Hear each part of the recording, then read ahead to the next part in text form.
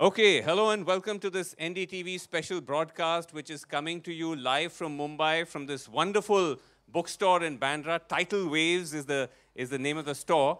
And we have with us as our guest today, Shashi Tharoor, who's, as we know, running for the post of Congress president and is now campaigning here in Mumbai, because it's been now almost a week, I think, since Shashi Tharoor and his main rival Mallikarjun Kharge filed their nomination, and they're out now hoping to get a majority of the, 9,000 odd delegates who actually make up the electoral college that is going to vote for the post of president. And putting questions to him is going to be some of Mumbai's sharpest minds. We have some key Mumbaikars here, influencers, as well as this wonderful audience that's gathered here that is going to be holding Shashi Tharoor's feet to the fire. Now, the question, of course, is that this is an internal election of the Congress, so why should there be a public engagement with it? And that's obviously because for the first time, after a very long time, it does appear as if the Congress, a national political party, is actually holding a contest, though some may question that. The other, of course, important question is that key to who wins could determine the fate of India's beleaguered leading opposition party. And that's the other big question we're going to explore tonight, that there may be change at the top of the Congress, but can it still be rescued? So Shashi Tharoor, thank you very much indeed. A round of applause, everybody, for all of you as well, and for Shashi Tharoor for good to see you. Agreeing to do this. Shashi Tharoor, now you're in the thick of it. When we last spoke, you were just about to file your nomination. At that time, you told me, and this is actually before Mr. Kharge's name was announced, you'd said very confidently that there is going to be no official candidate. Sonia Gandhi had promised you there is going to be no Gandhi-backed candidate. Now you're up against Mallikarjun Kharge, who by all accounts very much seems like the official candidate. You're not asking me to doubt the word of my party president, are you?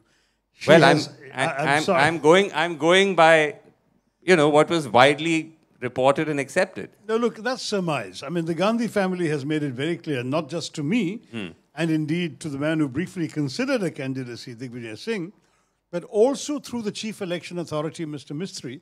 She's had the press told that there is no official candidate, the Gandhi family is neutral in this race, and what is more, Mistry added that if anybody goes around saying otherwise, yes, it is not true. And he said it twice. Ye baat sahi nahi hai. He said it twice. I put the video out on YouTube, so on my social media. No, the fact is, yes, I'm assuming that there is no official candidate. But you're right in your question that some people in the party are implying otherwise and trying to influence voters with that theory. No, but are you saying that when you say that the Gandhis assured you, the fact that Mr. Kharge was appointed at the last minute, he was asked to file his nomination, we are told that K.C. Venugopal, who's very close to the Gandhi family, Rahul Gandhi's key aide, he was the one who actually called and informed Mr. Kharge that he should contest. Are you still...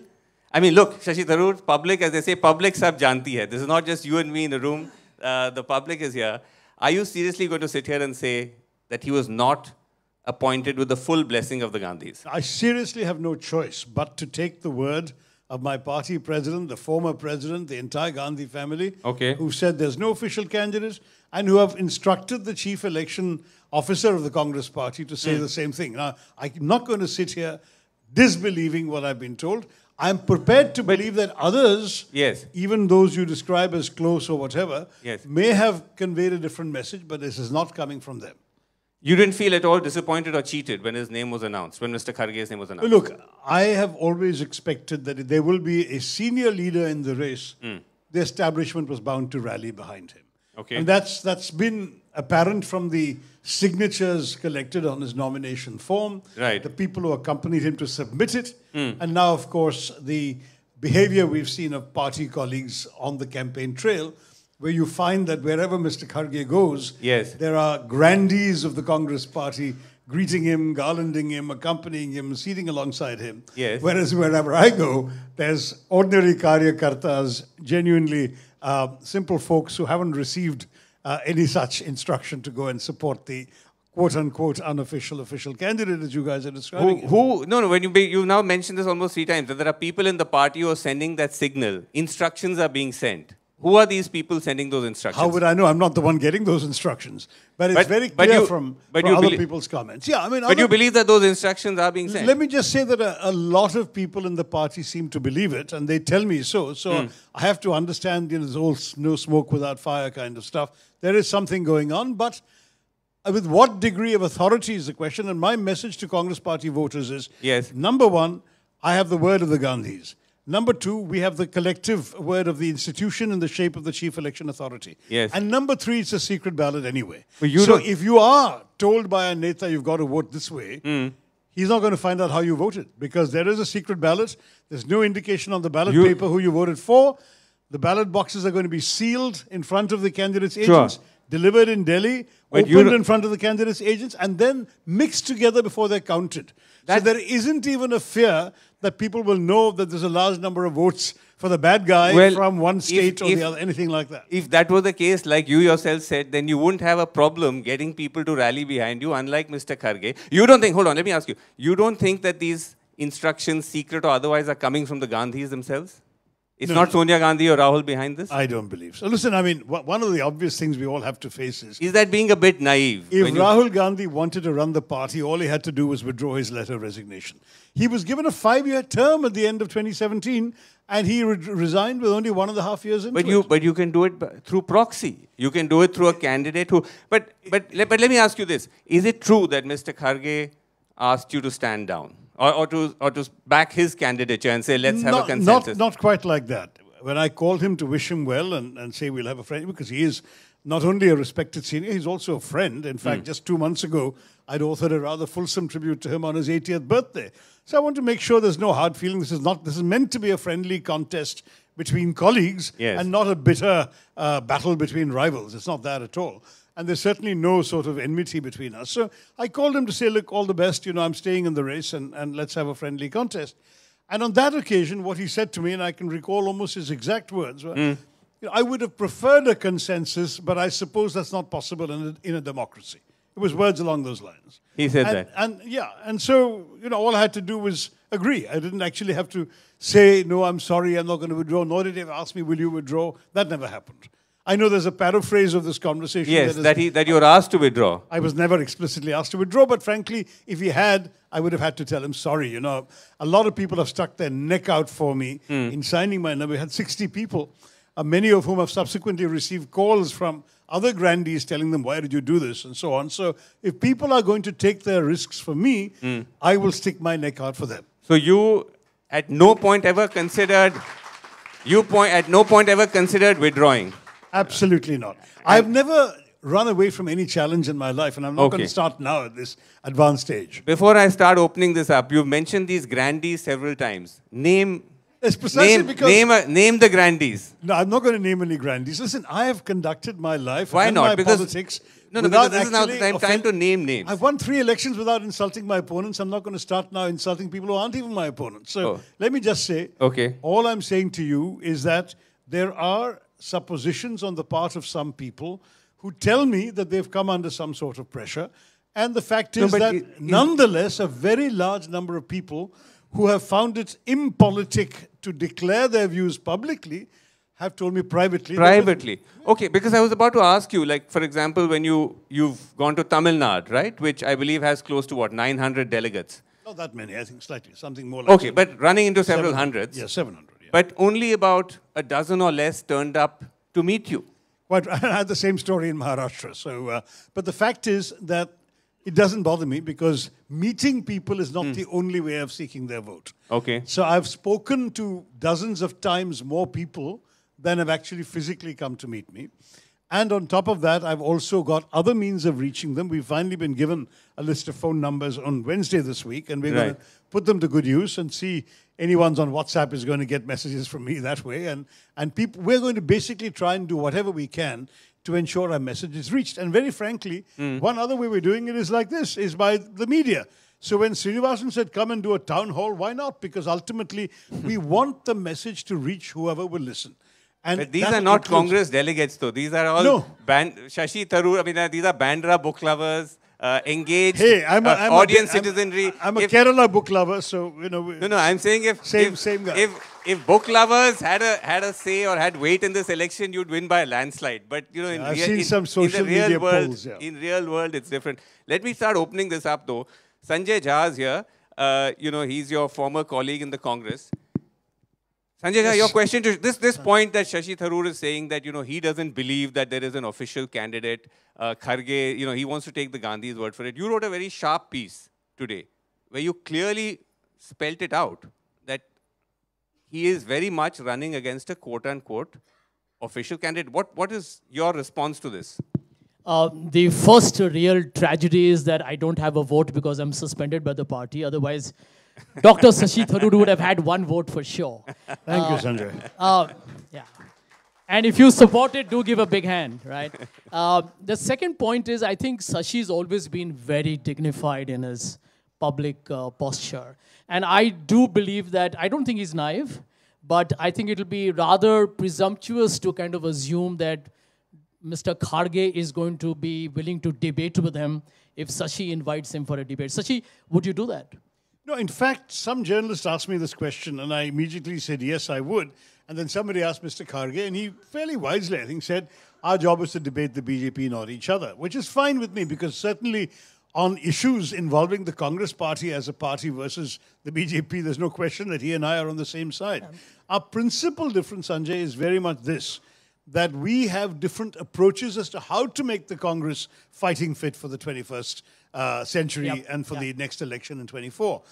I believe that we need to bring back voters who didn't vote for us in 14 and 19. And therefore, I believe business as usual won't work. Whereas in many ways, therefore, the choice is between business as usual on the one hand and change, parivartan on the other. But my point, Sanjay, was this, that you clearly spelled it out in your piece that Mr. Kharge very much was an officially picked candidate. I would repeat it publicly on your very popular show.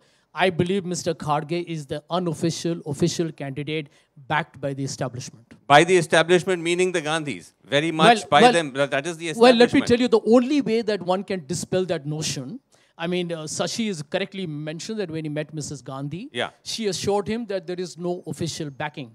But I think this cannot come through an interlocutor or through a private conversation.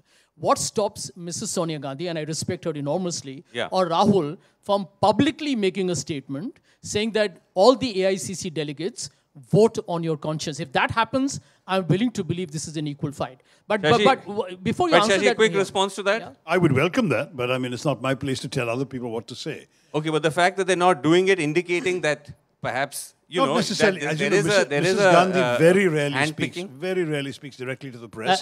One more statement before the others come in. Shashi, I mean, you and I have been pretty much on the same side in asking for reforms. But are you honestly disappointed? Because, you know, we are friends with everybody in the G23. Are you disappointed that forget supporting you, they have actually backed the candidature of Mr. Kharge? Look, my situation is I'm actually one of those who said there is no such thing as a G23. That label was given by the media. There were 23 people who happened to be in Delhi during the COVID lockdown. Out of 100 people, including you, who sympathize with these reform ideas, only 23 of us were available to sign, so we signed it. But there was never an organization. I've never seen them all in the same room. Fair enough, but I think the point I'm making is that they were all those who were asking for change. I signed a letter which asked for very specific things: elections to the presidency of the party, elections to the working committee, revival of the parliamentary board, etc. Every one of the points in that letter is in my manifesto. So I have stuck to my thing. I have not changed my mind. But those who have changed their mind and moved away from the demands of that letter to support the establishment candidate, they can explain themselves. Don't ask me to explain them. No, not explain. He's asking, are you disappointed by that? Who wouldn't be? Of course I am. But the fact is, that's neither here nor there. See, for me, any one vote is worth any other one vote. A big neta's one vote is equal to the vote of a karyakarta when it comes to adding the fair total. Enough. But so I'm disappointed, but I'm not disheartened. I'm going on. Okay, but that's an important point, that you are disappointed in the role played by the G23 in this. Not the G23, by those who advocated reform. Those who advocated reform. Along with me. Okay, let's go to someone who's, in a sense, again, a former colleague of yours, but now across the aisle. This is Asif Bhamla. He's both a BJP supporter and, of course, he runs a foundation here in Bandra. Asif Bhamla, do you believe that Shashi Tharoor is running a fair election? We'll get into whether the BJP runs fair elections. I'm not running an election. I'm running in an election. Running in an election. Thank you, Shashi Tharoor, for correcting my English. Do you believe that? Do you believe that he's running in a fair election? Well, I'm here in the personal capacity. Or is the Congress running a sham election as the BJP claims? Let me submit. I'm here in the personal capacity as a friend of Shashi's, and we've been friends in a very long time. He's been very active with my environmental endeavors in the past and supported too many endeavors with regards to air pollution. Right. And so there are just two pointed questions I have to ask. I've been hearing from the media that the party has unofficially been supporting. I'm not going to mix words. Sanjay Jha or maybe others may think twice in terms of asking, but I'm going to be blunt and I'm going to be asking you a pointed question. You've been loyal. You have given the party so much. Of course, the party has also given you. You were the minister. You've been consistently winning member of parliament positions.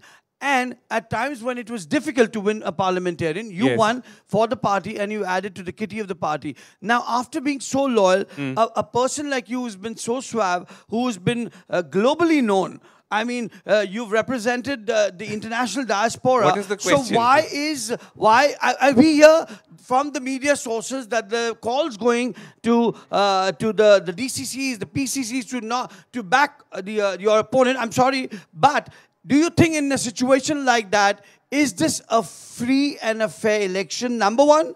And number two, there is a question with regards to environment, which also I want to ask, which is also relevant because... About the environment? Yeah, because we'll come to the environment in a second. That is one question. We'll come to that in a second. No, I'm completing this question completely. And this is one part of the election. The second is that this is just 9,000 election. Post this, we have 2024, the Lok Sabha election very coming soon.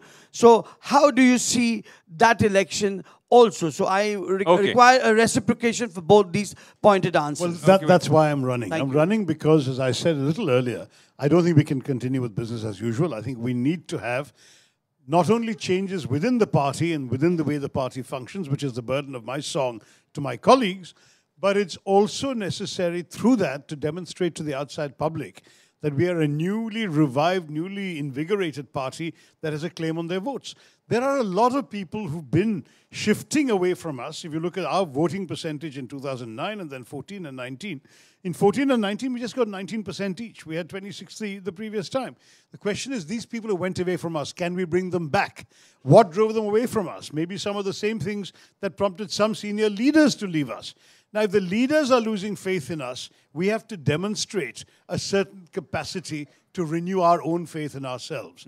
And changing within the party is one way of conveying that. So I am contesting for that purpose. On the first part of your question, I've answered it. The secret ballot is ultimately the final refuge. But are the calls going to PCCs and so on as we could see? We saw a huge welcome here. We saw a huge welcome here for Mr. Kharge in Mumbai. Truckloads of workers and senior office bearers. So why not? I mean, when you met the High Command, I think they should endorse. No, it is true that in 4 states that I've been in so far, there's been a vast difference between the way in which Mr. Kharge was received by the office bearers of the party and the way in which I was received by ordinary folks or lower office bearers or just karyakartas of the party. And I am fine with that, but obviously it's led some people to surmise, as Asif said, that some are official, unofficial or whatever. And the truth is, from my point of view, I can't say that that gives me a level playing field, but as a cricket fan, I can say, you know, you're playing a game of cricket, you've got to accept the pitch you're given, and there's no point complaining that the pitch has got uneven bounce on the other side. But leave aside the suggestion that Mr. Kharge may be the official or not official candidate. What would you say is the reason that somebody should vote for you over Mr. Kharge? Because on his own merits, somebody may turn around and say, Mr. Kharge is a seasoned politician. He's been a 9 or 10 time MLA. He's leader of opposition. He's been in the Congress much longer than you.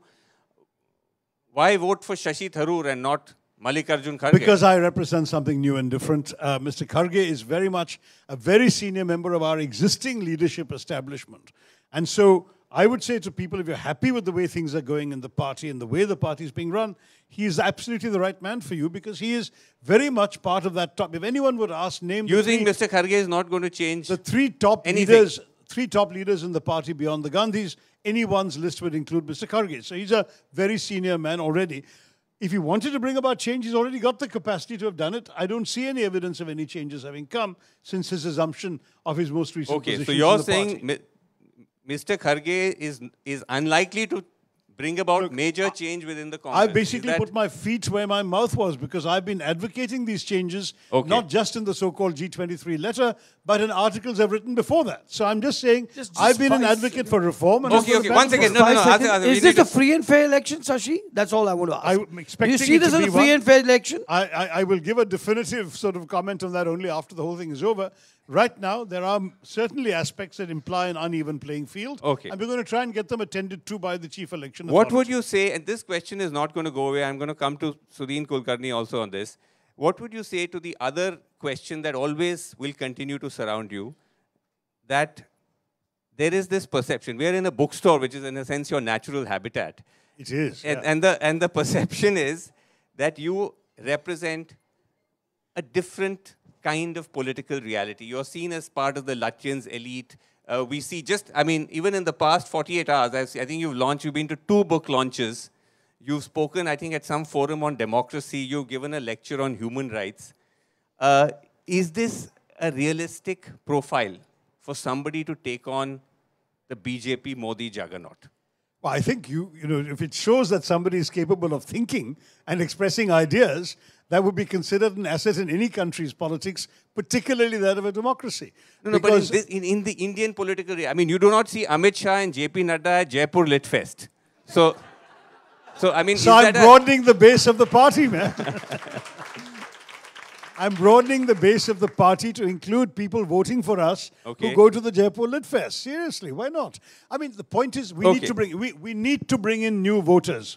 Vasu, seriously. If we can't get the new voters from those who we consider traditionally the Congress voters, because they seem to have plateaued at 19% in 2 elections, where is another 7-8% going to come from for us to be able to get a critical mass of seats? But fair enough, but we've got to get them from outside. No, but one of the things about the BJP playbook is that they're 24/7. That's all they do. There's no other distractions and diversions. I'll take a break from book writing and I will continue. No, I don't want you to. I'm not asking you to take a stop from book writing or going to Lit Fest. I'm asking, will you? No, going to Lit Fest is reaching an audience, so I should go. Oh, I see. But writing means shutting myself off alone in a room with a computer. That I should stop doing as long as I'm president. Sudhin Kulkarni, to this point about this perception of Shashi Tharoor as this sort of, elitist figure, delinked from the hurly-burly of Indian politics, whether he can actually be someone who can lead the Congress. Vasu, I won 3 Lok Sabha elections. I won them in a constituency with fisherfolk, with Adivasis, with farmers, not just city dwellers. Okay? No, that's what I'm saying. So give me a break. No. It's a question. It's a question. I'm not saying. I only got to Lutyens, Delhi because these poor farmers and fisherfolk put me there. Okay, fine. To call him elitist is a slur on scholarly leaders. Okay. And we need more and more such scholarly leaders in every party. All right, okay. But let me begin by wholeheartedly congratulating you, Shashi ji. Thank you, Sudhin. You have made the presidential election a truly democratic election. You're going to lose. Thank you for the vote of confidence. But not all battles are fought to win. Even in defeat, some battles lead to victory. And your battle is going to lead to democratization of the Congress party. One sec, you've already declared that he's going to lose, though. That is clear. Shashi Tharoor, anyway, you come back. But what is your question to him? I have 2 questions. Yes. What are your thoughts on revitalizing the Congress party in a way that it becomes family mukt? Because I strongly believe that unless the Congress party comes out of the control of one family, it is not going to be revitalized, not going to be strengthened. And unless the Congress gets stronger, democracy cannot be saved, secularism cannot be saved, India cannot be saved. Okay, can I get him to answer the first question? No, I'll come back to you for the second, one at a time. How will you ensure the Congress is made family? I'm saying this even though I'm a huge admirer of Rahul Gandhi. I support Bharat Jodo Yatra. So do I. And I think the answer is I won't be attempting to do that for a simple reason. Sudhin, the fact is that the DNA of the Congress party and the blood of the Gandhi Nehrus for the last 100 years has been inextricably intertwined. And there probably isn't a Congress worker, or there are very few, who don't absolutely feel a total commitment to the Gandhi family. So it would be foolish on the part of a president who wants to run the Congress party to try and distance himself from the Gandhis or distance them from the party. That would be absolutely foolish. You're quite right that the Bharat Jodo Yatra has been a great success. And as a result, it has actually attracted people. Even if those people were already well inclined to the Congress so far, they've been energized anew by seeing Rahul Gandhi trudging those kilometers, day in and day out, 22, 25 kilometers every day. I've been with him in Kanyakumari and in 3 days in Kerala. And I can tell you on those 3 days, I saw people from 6:30, 7 o'clock in the morning lining the streets to cheer him and so on. Oceans of people. I'm not just talking, it's not a rent-a-mob. These are spontaneous supporters. So he has made an invaluable contribution to the Congress party through the Bharat Jodo Yatra. The presidential election is over on the 19th of October. His march goes on till next year. And as far as I'm concerned, more power to him, let him continue. And if I'm elected, I'll be happy to go and sort of walk alongside him once more before returning to my duties at some point. So you're saying... Because I'm saying that he can be a great asset to the new president. But essentially you're saying you then cannot make the Congress family or the Gandhi Mukt. I'm just saying it's not necessary, it's not needed, and it's not welcome to the party's workers. Okay, Sudhi, I know you have a second question. I'm coming back to you in a second. But I do want to ask you about this idea of, it's not just about whether he can galvanize the party or not, but were you to become president, though Sudheen Kulkarni has said that you're not going to win, I must say that was quite blunt of him. Quite blunt. Okay. But were you to win, what if the Gandhis attempt to do backseat driving? What will you do? No, look, I mean, Rahul Gandhi's answered that before I need to. Just yesterday in a press conference, he said, we've got two people of stature contesting the election. It's an insult to them to suggest that either of them could be remote controlled. I think that's the answer. He's not going to attempt using a remote control when he has... with all respect, you take all of this at face value. I mean, you've been in politics. Why are you taking at face value this claim that I'm an elitist? What is my elitism? Okay, I don't come from a rich party. I'm not saying you're elitist. I don't come from a rich family. My father was a salaried professional. Okay. He taught me the virtue of education. And everything I've achieved in my life has been entirely on my own merit, including scholarships to study abroad. Fair enough. Okay, I'm just telling you, if they are talking about elitism of merit, I'll claim guilty. But this kind of elitism, I mean, I'm not some sort of, rich fat cat plutocrat who's trying to buy the party. Not at all. And I don't think that was a suggestion either. But coming back to this point of Bharat Jodo and whether the Congress has an appetite to fight the BJP, just take the Yatra as an example. You're doing this Yatra, I believe it's 3,000, 4,000 kilometers. It is not going through Gujarat. Gujarat goes to polls. In just a month or two, you're completely bypassing it. You're barely touching Uttar Pradesh, which is the politically important state. Doesn't this once again reflect the problem with the Congress? That it's one thing to make the grand gesture, but you have a real life, life or death election, and you're completely bypassed it. I think we will be campaigning with vigor. Certainly, if I have anything to do with it, in both those states when the time comes, and certainly Gujarat, we haven't had dates announced. But is it a mistake? No, but is it a mistake to bypass Gujarat? The Yatra should have gone to Gujarat, you think? Well, yes and no. I'll tell you the pro and con. The pro is yes, we would get the publicity and attention and so on. The con is it could be a distraction from the regular routine grunge work of campaigning in every constituency. What can be a better campaign pitch for the Congress than to lead this, Rahul Gandhi leading this huge yatra through the state, you think? It's not impossible that he could divert in some way for a short while. But let me also stress that when this thing was conceived, the great symbolic value of Kanyakumari to Kashmir was what was decided upon. And Gujarat is not necessarily on the easiest route going straight from Kanyakumari to Kashmir. But I take your point. Certainly, we will be campaigning in Gujarat. Don't get me wrong. We will be. And if you become president, will you ask the Bharat Jodo to go through Gujarat? Will you do a little bit of if we can't move itinerary the entire yatra, we can certainly have a sub-yatra or something like that. Let's see. And I believe that the party has said that they're not ruling out the possibility of a west to east yatra to complement the south to north yatra. Okay. Also joining us, because this is Bombay, remember, and the world of corporate India is never far from us. We have with us Baman Mehta. He is Dara Shaw, one of the founders of Dara Shaw Associates, financial consultant. Great to have you. Looking more like a neta rather than a corporate honcho, Baman. But I'm wearing my BJP clothes. Your BJP clothes. Are you with the BJP now? Is this something that we should know about? Or you'll have to ask Shashi. Well, I mean, he wasn't inclined that way the last time I knew him, but who knows? Anything is possible. Okay. So do you think that Shashi Tharoor is somebody who can actually, were he to win, take on the BJP?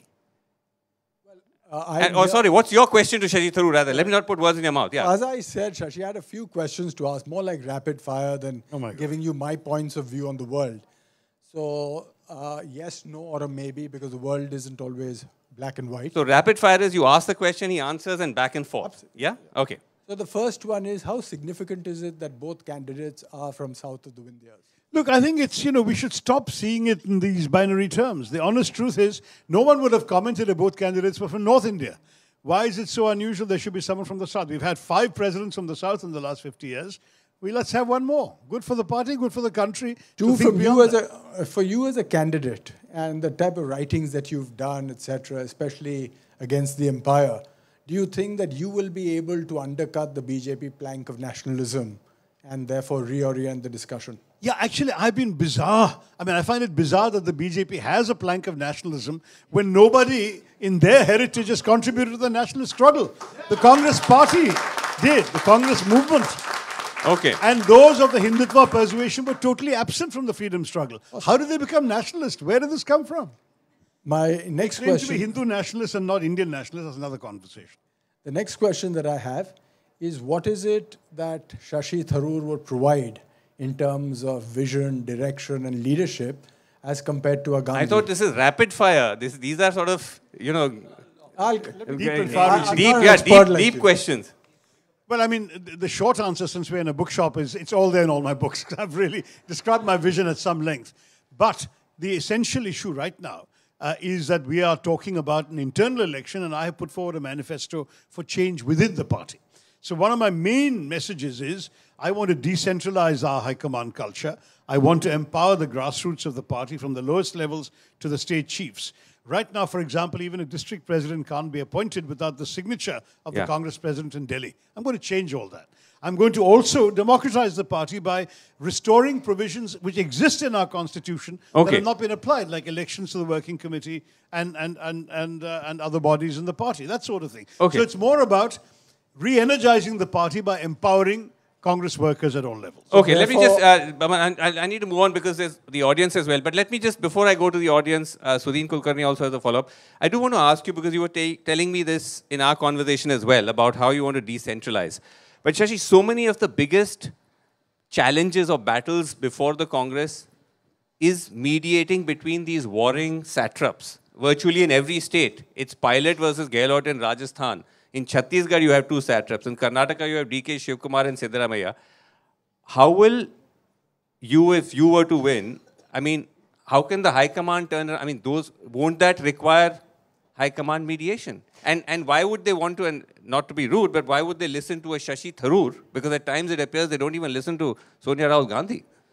Look, my approach is actually to not just decentralize, but also to empower at the bottom. So, for example, my core principle will be we should have very effective screening of candidates, including consulting people at the bottom levels as to who should represent them as their voices. No, but I'm saying once the candidates are elected, as MLAs, for example, they get to elect their own leader. We send an observer from the state just to get a secret ballot done, find out whom the MLAs want. Okay. So that's how most parliamentary democracies work.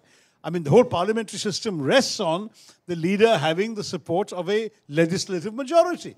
So why is it that we have abandoned that, and we now have, both in the BJP and in other parties, we have somebody sitting in Delhi telling people who's going to lead them when they actually should be finding their own leader? Okay. Sudhin, quick interjection from you, and then we'll go to audience. Yes. A much bigger battle is coming in 2024. And you rightly said that the Congress vote share has come down drastically. Do you think that in order to get back that vote share and in fact increase it further in order to defeat the BJP under Modi and Amit Shah, it's necessary for the Congress to win back the hearts and minds of the Hindu community? I see a book here, Why I Am a Hindu, authored by you. Anyone who talks of Hindu concerns, even legitimate concerns of Hindu community, is branded as advocating soft Hindutva.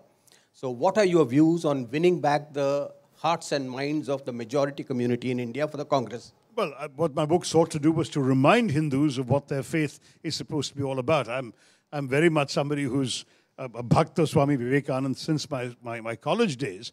And having read pretty much everything he's written or spoken, his vision of Hinduism is something that I, and I believe most Hindus in India have actually grown up with and are comfortable with, which is a religion that teaches not just tolerance but acceptance, that says, you know, I have my idea of the truth, you have your idea of the truth, I will respect your truth, please respect my truth, which is by far the most sensible prescription in a multi-religious country like ours. Now, Sudhin, the fact is that Hinduism, as I understand it, has nothing to do with Hindutva as propagated by the ruling party and their minions, who have reduced the soaring majesty of our philosophical texts, our Upanishads and so on, into something like the team identity of the British football hooligan. You know, you don't back my team, I'm going to hit you on the head. That's not Hinduism. Okay. And let me remind you that in a country of 80% Hindus, the BJP's highest vote share has been 37%. That is not, even if every single person who voted for them was a Hindu, that would not even be half the Hindu population. Okay. So we are standing up for broad-minded Hindus who accept that other people have a right to be different. Okay, let's open it up for audience questions. Please put up your hand if you want to ask a question. And my request is, we are asking or seeking questions, not statements, and keep them as short as possible. Yes, can we have the gentleman over there in the middle with the checked shirt? Yes. Yes. Sir, congratulations once again. Thank you. And, you know, the bigger question, like it was mentioned many times, whether you're going to be the president of the Congress party or not, I think even in that choice is going to be what is going to be your strategy in improving the chances for Congress in the 2024 elections, right?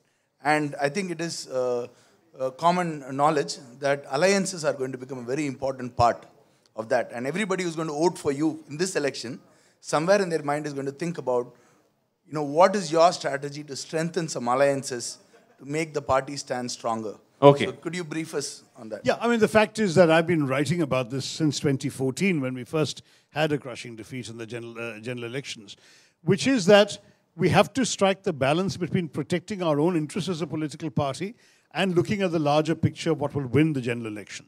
And the truth is that last time Mr. Modi won with 37% of the vote, which means 63% of the country went the other way. But the other way happened to be divided amongst 46 parties. Some have one member, two members, and so on in Parliament, and some have no member in Parliament, but they took the vote. And what we need to do, therefore, is to minimize the damage that causes. If a national level Mahagathbandhan or UPA 3 is not possible, then do state level alliances and start talking now. We've got 1.5 years to go. We really have to try and identify elements of a common minimum program we can all agree on. Right. We have to understand what sacrifices each side is prepared to make, because there'll have to be some sort of tough swallowing of egos in every place. But we'll have to do some of that. At the same time, a Congress president's duty is principally to the Congress party and Congress workers. You can't relinquish their fair rights to have a crack at a seat that they believe they can win if their belief is well-founded and not irrational. So we've got to look at things like previous election patterns, where the support base would be, etc. Use professional election management techniques. Yes. I mentioned this in my manifesto, and then decide which we can afford to sacrifice and which we have to fight to keep. Okay, fair enough. Yeah, there's a lady over there, please. Can we have the mic across to her? Yes.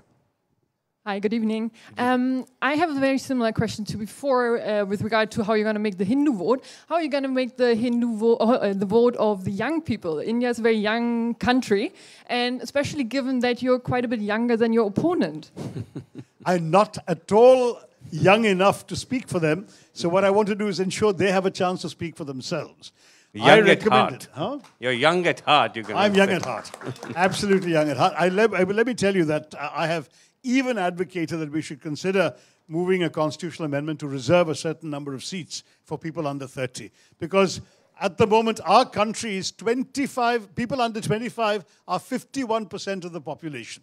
And people under 35 are 65% of the population. It is young India already, and I want Congress to be the party of young India.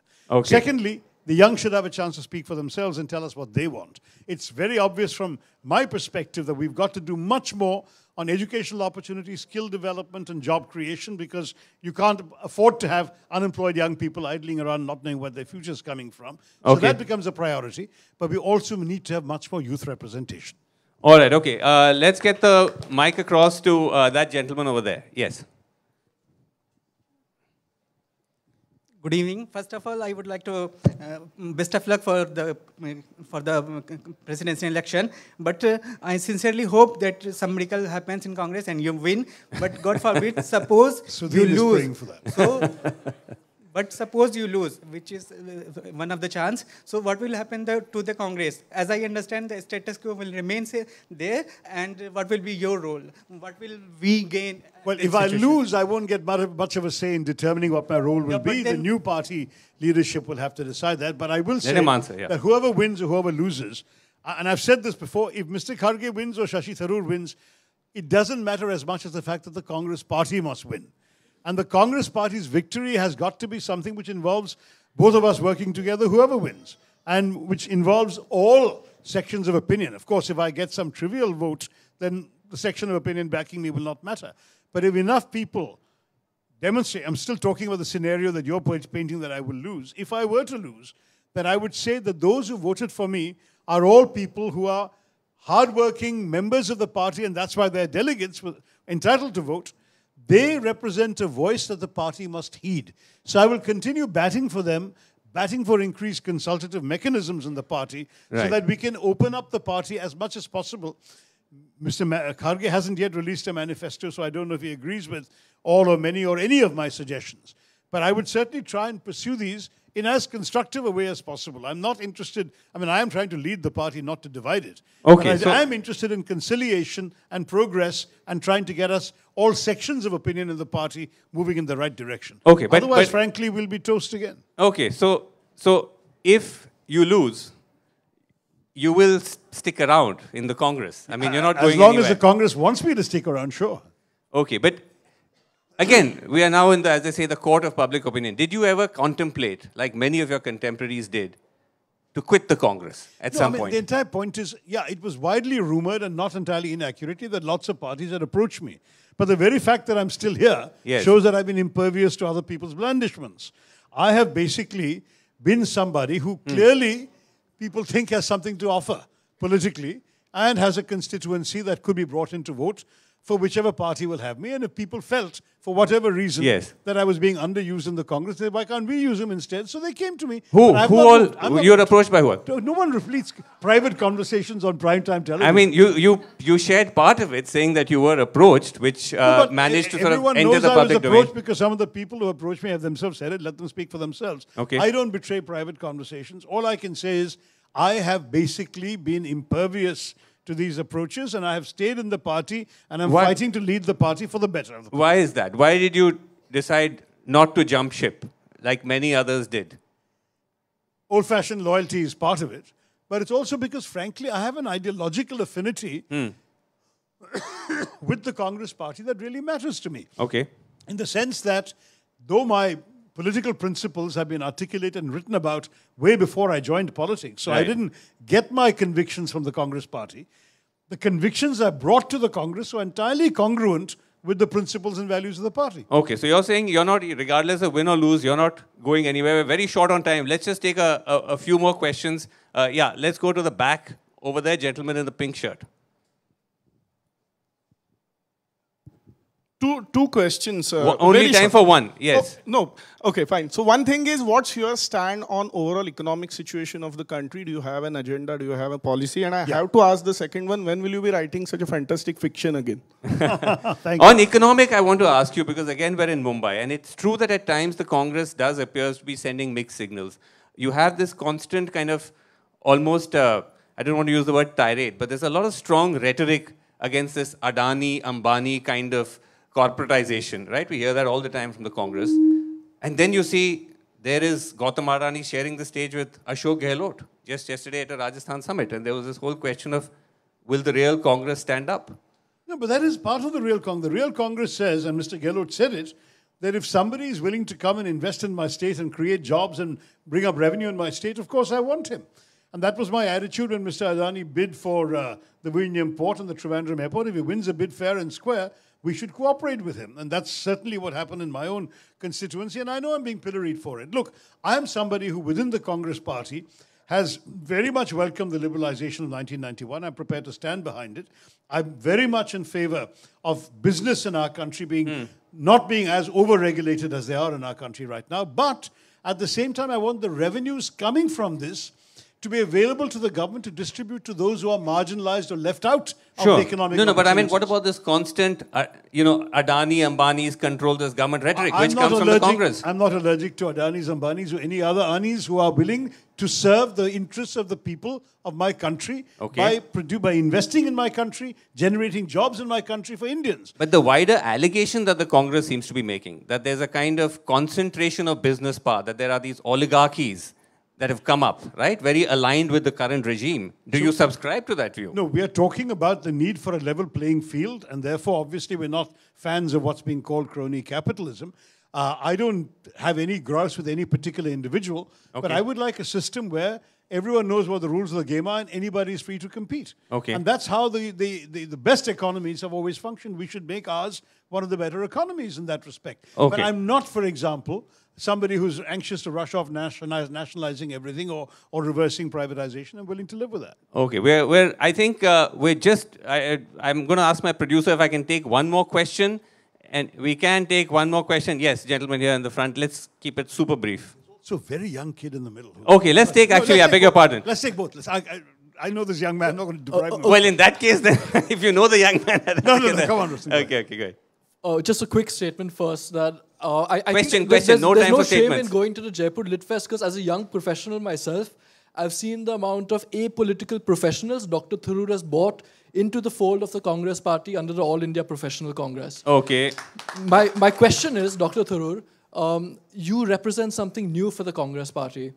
And this election is strange because when I academically analyze the constitution of the Congress party, a lot of the delegates are themselves elected by the establishment or chosen directly or indirectly by the establishment.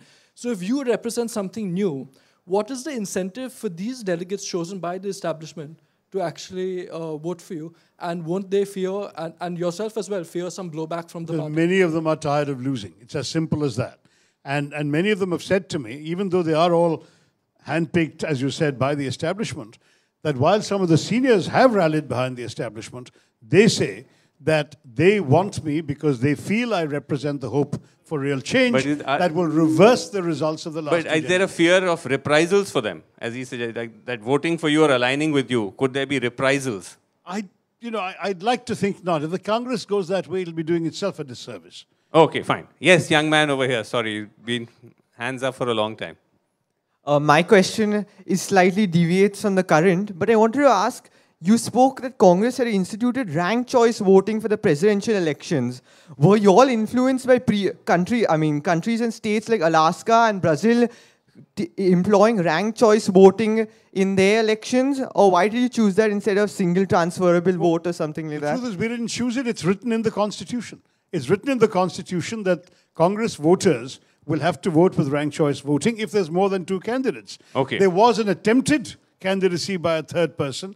His papers were disqualified for whatever reason. Had he survived, then Congress voters would have had to go and write 1-2 against the three names. And then the person who came third, his votes, the first preference of that would have been counted. The idea was that whoever happens should have an absolute majority. There are only two candidates and automatically by default one person will get a majority. But if there are three candidates, they don't want what happens in the general elections to happen, which is that you can win with, say, 37% because somebody else has 35, but the guy who had 35 may have actually won if the chap who came third, his second preferences had come to him. So that's, in India, we have a system which is first past the post, inherited from the British, which in many ways is less fair than the system the Congress party has written into its own constitution. Which, as you said, is written into the constitution. So the final question to you, Shashi Tharoor, you're saying that your entire attempt is to get the Congress battle ready, especially for 2024. But many believe 2024 is a done deal. It's not. It's not for all. It's not a done deal? No, absolutely. You think the BJP, Mr. Modi, are not coming back? They're in pole position. But I think that we can get, first of all, by showing, because people are unhappy. You know, you've had demonetization. But they are in pole position. You at least concede that. You've had the worst unemployment figures ever recorded since numbers started being kept. You've had very high inflation. You had the depreciation of the rupee, the collapse nearly of the rupee. And you've seen a lot of people who voted for Mr. Modi 8 years ago because they thought they'll get a job, finding they still don't have a job. Why would they vote for him again? One of the reasons that Mr. Why are Modi they in pole position then, though? Because people seem to think that there isn't a strong enough viable alternative. The purpose of my entering this race is to demonstrate that the Congress party can strengthen itself through its own internal self-correcting mechanisms to demonstrate the strength to take on the BJP.